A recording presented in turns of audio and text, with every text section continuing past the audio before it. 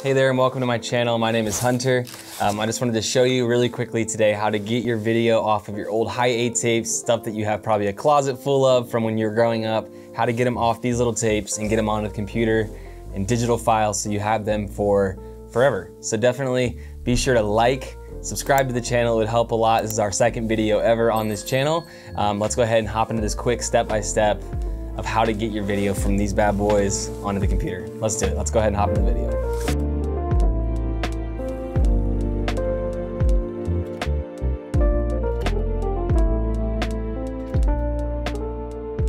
All right, so to get your videos off these old Hi8 tapes and to get them on the computer, you're gonna need four things. The first thing, of course, is your tapes. You have to find them. Hopefully they're not damaged. Hopefully they've been able to stand the test of time with your stuff. You're gonna need to find these bad boys, get them cleaned up, get them ready to roll. The second thing that you're gonna need is an old camcorder. This is probably the most tricky to find if yours is broken or you don't have it anymore from the past. See if your parents have it.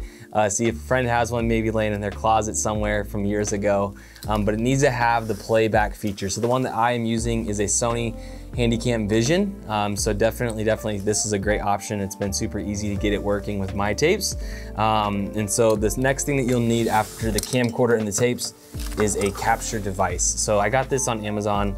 Super cheap. I'll link it in the description for you guys if you're wanting to pick up one of these. I think it was like 10 or 12 bucks, but it lets you hook up to your computer and then hook up to the camera so you can get audio and video feedback to have it in the file of the video. So you're gonna need this, the camcorder, that bad boy, and the last thing is a computer. A computer, it can be a Mac. I'm using my Mac here, but you can use a Mac, Windows, just anything that you can download the software called OBS, which I'll link below as well. OBS is open broadcaster software. It lets you record different capture devices and stuff, which is what we're using today. So let's go ahead and hop into the step-by-step of how you can get this stuff from these tapes onto the computer. All right, so the first thing that you're gonna need to do is grab your camcorder and grab your tapes, and you're gonna need to just load them up one by one and get them in your camcorder and make sure it works. And then once you have a good assumption of if it works, the way I would always do it is just get it on, turn it to the playback feature, and then you can see on the screen, you can kind of watch it back on here before you ever hook it up to the computer to make sure it works. So definitely rewind back through, figure out where you want to start the recording. And once you do that, then we will go about how we hook this up to the computer. All right, so step number 2 is really easy. We're just gonna take these two ends of this capture device that I have, and we're gonna connect them to the camera. So I'll try to bring it in a little bit closer for you guys. So the camera on the front end of mine, at least, it has a port for your audio, and it has a spot for the video. So you're just gonna quickly plug these bad boys in right here, nothing too hard. And there we go. And then we're gonna take the other end and connect it to the computer. Whichever computer you have, this might look a little different. That's how I get mine plugged up. And look at that, you already see it's appearing on my OBS. I'll show you all of this next on the computer. I'll either turn the camera or I'll probably just do a screen capture of what I'm doing here on the computer. All right, so this is the portion where we kind of look at the screen recording and kind of how we can go ahead and get this footage over there. So you'll have to turn on your camcorder on your like on the actual device, and then once you get OBS downloaded, which I can show you guys really quickly where you get OBS at. So if you just open a regular browser and if you search up OBS, it should bring you to here, and then open broadcaster software, you click on that, and then it's literally right there, Windows, Mac, or Linux. I don't even know what Linux is, but that is where you can download the software. And once you download it and get it all installed on your computer, it will look like this, which is pretty cool. So I have it all the stuff connected like I was showing you before, and now it's here. So now we have a scene, and then you have where it says sources. So we're gonna add 2 sources. We need to add a video capture device. So we'll label this one camcorder. And then we will select the device. So mine is called AV to USB 2.0, and we will hit OK. And then we have to scale it up to fit and kind of just center it up. So somewhere in there, perfect, that looks perfect. And then we need to add the audio output capture, or it might be input capture, yeah, audio input capture. And we'll hit OK, and we will select the USB device as well. And that should, if I am not mistaken, we see right here, that will play, this green line will move with the video when I hit record. So before we hit play on the camcorder though, we need to hit start recording right here. But I have learned before you even do any of this, you need to check your settings and make sure your video is going where you want. So for me, it was in this settings right here for recording. I just have it go to my desktop so it's easy to find afterwards. And then you want to make sure you select the right recording format. I use MOV for my videos. So once you have double checked that, then you will hit start recording here, and then you will hit play on your camcorder. And here in a few seconds, you should see some footage playing. And look at that, it is capturing the audio like I was talking about right here. And it's also capturing the video up here. So you can see that whenever I'm done recording these, it will be synced up, which is awesome. So yeah, I'm not gonna show you guys this whole recording thing.